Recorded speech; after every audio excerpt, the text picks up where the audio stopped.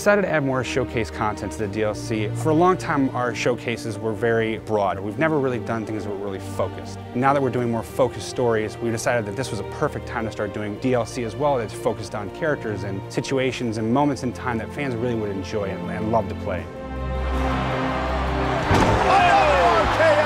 So we decided to use Christian in our storylines this year because the man's been around forever. He's been in WWE since 1998. He's had his ups and downs with tag teams and championships, but he's never been able to grasp that one thing, and that's the World Heavyweight Championship.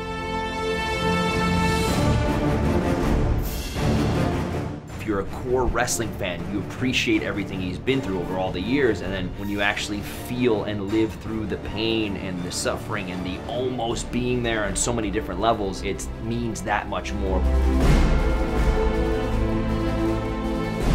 Every superstar wants to climb to the top of that mountain. Christian's one of the greatest performers to ever set foot in the ring. Seemed like Christian got close at times, and then it was never in his grasp, and getting closer, and then taking it away. Christian and Del Rio. Oh, Christian is just about got him, but look out! Oh, and a backstabber.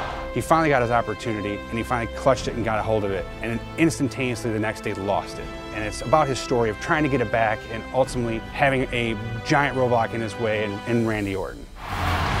There's your new champ, Randy Orton. The matches were awesome. Randy Orton and I just had unreal chemistry in the ring. For as much as we didn't like each other, we brought out the best each other. They were some of the most memorable matches of my career. Everything we did seemingly turned to gold, and I'm really proud of that time in my career. Win, lose, or draw, I was proud of every single one of those matches. Look out! Went for the spear, working up over the top, went for the RKO, and Christian with a counter.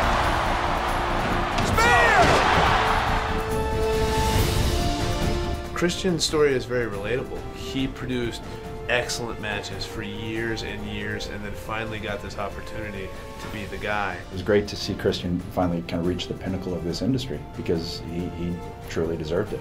And this is the fans' chance to kind of relive that.